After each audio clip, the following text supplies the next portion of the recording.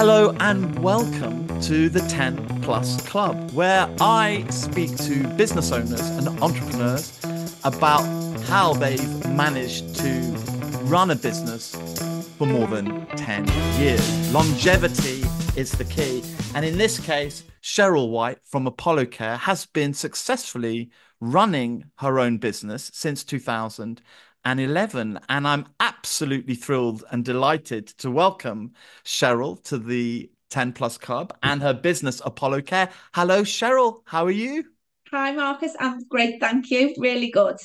Now, quickly tell us, what does Apollo Care do as a business concept? So, what Apollo Care does, Marcus, is we provide home care to vulnerable people who are living in their own homes to keep them in their own homes independently for as long as possible. So effectively, you are supplying a team of professionals. I imagine they're mostly nurses. Is that right? They're not nurses, no, they're qualified carers. So, they're assistants, caring assistants, and we go out and we deliver personal care, shopping, medication prompts, all of the things that people need to stay in their own homes. I see. So effectively, you're providing a service to help people still be independent within their own homes, Yes. and that's as that is that I imagine that is a growing sector, is it not? Yeah, yeah. It is a growing sector. Again, I started the business 13 years ago. At the time, I was working as a district nurse, palliative care nurse out on the community, and realised that there was a real need for good home care providers who provided that high quality of care. And how many people do you sort of indirectly employ in this manner? Hundreds of care staff. My franchisees employ the carers directly, but there's probably way over 800, probably near to 1,000 care staff out working for Apollo Care today. That's incredible. And you've really, I mean, I talk to a lot of business owners about whether they expand the business or keep the business sort of on a smaller operation footing. Uh, and you've really taken the decision to expand the service uh, via franchising. Is that correct? Yes, yes. So when I started the business grew very, very quickly. And I came to a crossroads of what do I want to do with this business? Do I want to continue with it? Do I want to sell it? Or do I want to expand? So I was looking at all of the different options. And my accountant at the time recommended franchising. Had a little look at it and thought, yeah, that was definitely the route I wanted to go down. Now, I'm fascinated because I think this will resonate with a lot of business owners on who watch the businessesforsale.com podcasts and content. A lot of people come to businessesforsale.com with the same concept. Do I sell the business or do I expand it? Now, I'm interested to know what did the business look like before you made that decision to franchise? Was it really just you and a handful of people providing the service? What was the kind of structure of the business?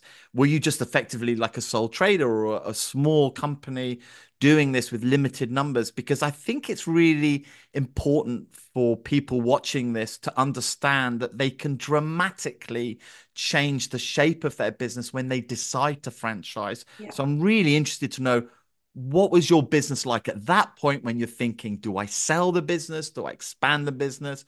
What did your business look like back in sort of 2011 before you franchised? So the business had been running for just over 18 months when I took the decision to franchise it. I had a head office team of four people, including me, and we had around about 35 care staff at that point. Turnover of around 22,000 a month. So the business was growing, everything was going great, but we were getting calls from literally all over Merseyside at that time saying, "Can you help us with our parents? Can you help me with my clients?" All of the things. And we were literally at full capacity at that point. I knew I didn't want to expand the business anymore on my own because I was a full capacity. I had children. I was doing all of the things that mums do. Still nursing a couple of days a week because I loved nursing and had this business that was growing and growing. So I had to make a decision then. I knew the business was too good to cap it at that sort of, small rate. So I thought, well, I can hand it over to somebody else who's got that vision and wants to grow it more, or I do that myself, but remove myself from the day-to-day running and I concentrate on the brands, the expansion, the operations, the systems. So that's what really appealed to me about franchising.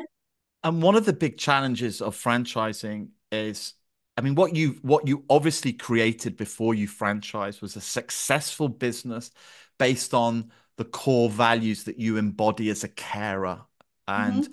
and how that sort of bled into all the other people that you employed. They were the big question is, how do you go from a setup like that that's like employing 30 odd people, turning over 20 to 25,000 a month, to then employing 800 or so people indirectly through a franchise network?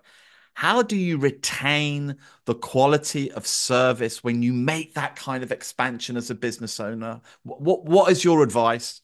I think it's growing in stages, Marcus. So I think you've got to be, if you're going to grow a business, you've got to be planning for that growth. You can't just suddenly think, well, I'm going to franchise my business and then I'm going to sell X amount of franchise. You need to really plan that and then work backwards from that. Something that I do consistently within Apollo.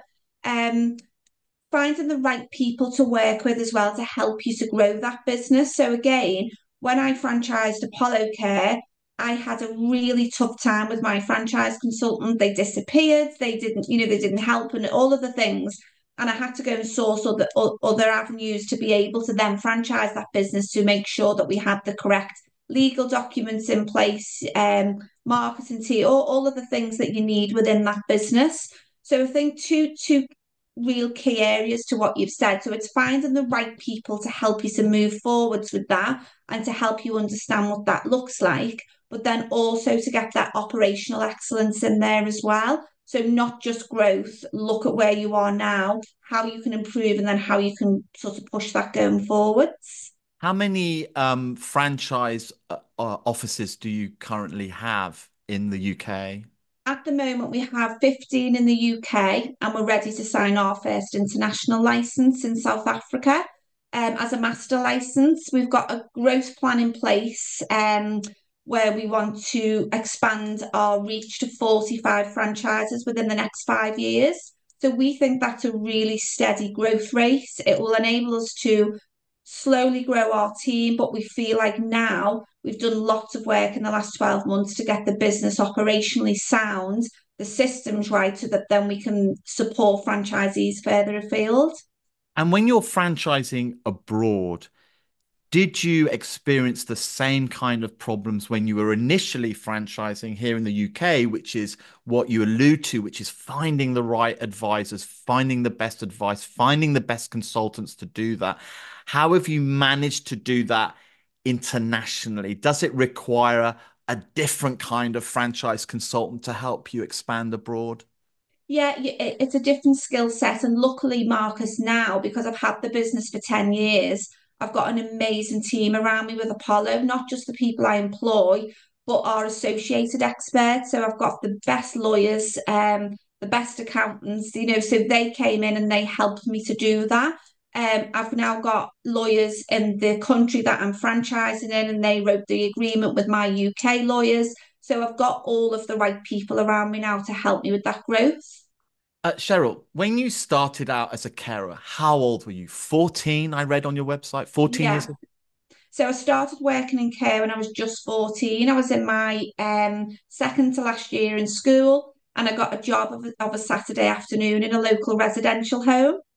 Did you ever imagine, Cheryl, as a 14-year-old girl back then, if you could have projected to the future, that you would be building this extraordinary network that employs many hundreds of carers and now looking to expand overseas. Did you ever imagine that would have, did the 14-year-old Cheryl ever see that?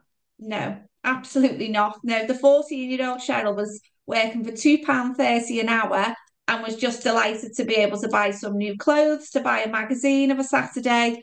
It was all thinking about what's going to happen the next day. I never dreamt in a million years that that would be the path that I would go down. I always knew I wanted to be a nurse. That was always in me to do. And I then went on to qualify as a nurse in the year 2000.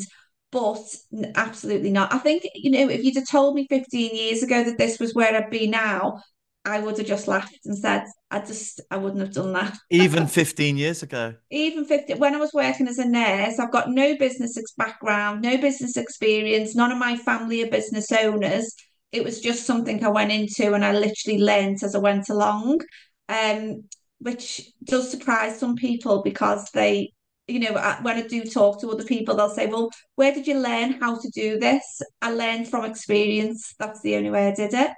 So, I mean, I find it always fascinating how, you come across people that all they want to do is be in business and own a business and run a business. And it's it's sometimes, really they're not great stories. They're often up and down.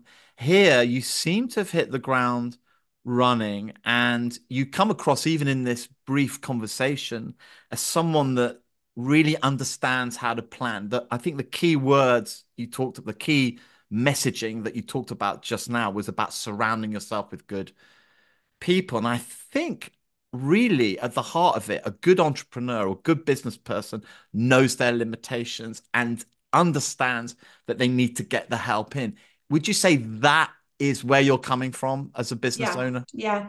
I think you're only as strong, Marcus, as the people around you. The people you surround yourself with are going to be the people who propel you to that next level.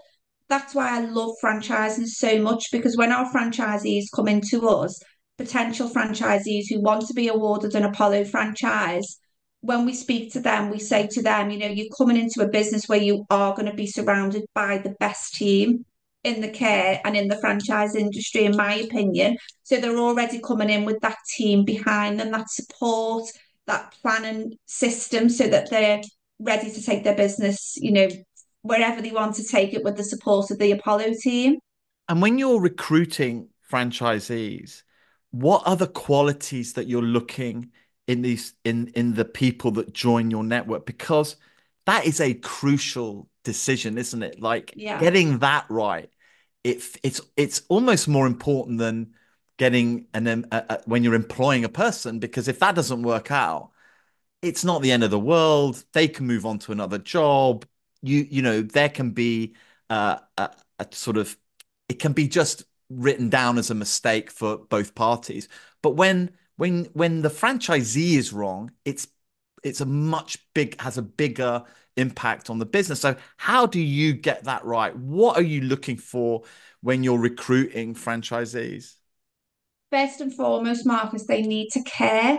And I know it sounds a cliche in a care company, but they really need to have that passion behind them of why do you want to start a business? So we get people applying from all different walks of life. So they could have a background in health and social care and they're currently working with a care provider and they feel like their wings have been clipped a little bit. They've got all of these ideas and they're not able to express them or to make them come, into reality.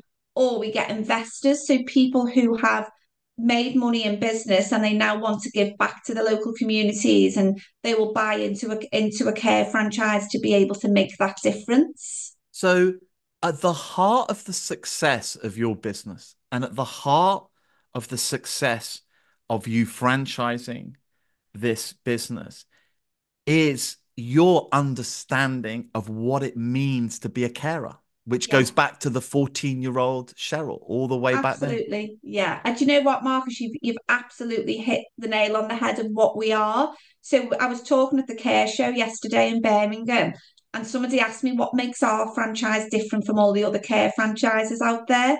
And it's our experience. We've been there and I've grown this business from the ground up. I know what it is to be a carer. I know what it is to be a nurse. I know what it is to be a brand new business owner. I know all of the things that has built up to this moment. Still very involved in the business, and it's that makes us so different from others. And I'm interested to know, like, when success comes to you as a business owner, um, does your life change? Does the car get upgraded? Do you go on bigger holidays? What's your relationship with material success? I'm always fascinated to know how business owners respond to that part of their life.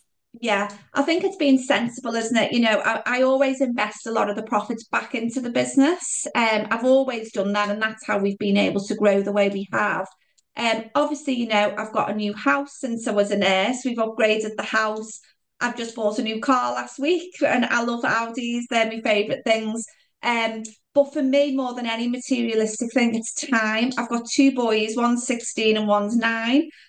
Both football mad. One's just started playing for Everton full time, so he's all over the place. So what it does for me as a business owner is it gives me that freedom of time. I can organise my own day. I've got the most amazing team who literally, I don't even have to ask them. They just know what I need from them now. And the material stuff's great. We're going to Florida on Friday. The fact we're doing all sorts of things, and that's lovely. And I'll always appreciate that and be forever grateful for it. But for me, it's picking William up from school today at 3 o'clock. It's taking Dan to his football game tomorrow morning and not having to go out and nurse and do shifts on the wards. It's that for me that really makes it special. It's music to my ears, Cheryl. You know, you're so investable as an entrepreneur because of everything that you've said, that you've got your feet on the ground, you know what it is that you want to provide as a service. Your priority is reinvestment into the business, Yeah, and the benefits that you get from it are the bonus, as it were. yeah, And it's very rare in business to have that. That's why you're investable, I think, because normally it's the other way around. You've got people in business who prioritize the car, they prioritize the big house, they prioritize the lifestyle and the holidays. And then the business that they end up doing or running is supporting that. But you are a true entrepreneur. You're driven by the business, you're driven by the business's success, and all the other things that come are just the bonus. And one final question: are you all an Everton family, or is there any Liverpool in there as well? we're 100% Liverpool through and through. So Dan is Liverpool mad, bedroom Liverpool, everything Liverpool, but he was chosen by Everton, so that's where he's gone. So now, did all the colours change in the house, or are No, you? No, absolutely not. No. there's going to be a little bit of trouble there, maybe. The Everton shirt comes off when he comes home and the Liverpool one gets put on. Wonderful. Cheryl, what an absolute joy and a pleasure to speak to you today. It's a really inspirational conversation and something that will resonate with a lot of business owners that follow us on businessesforsale.com. And I can't wait to meet you in person one day at one of these exhibitions. Thanks, Marcus. It was really, really lovely to meet you. Thank you. Thank you, Cheryl. Bye. Bye.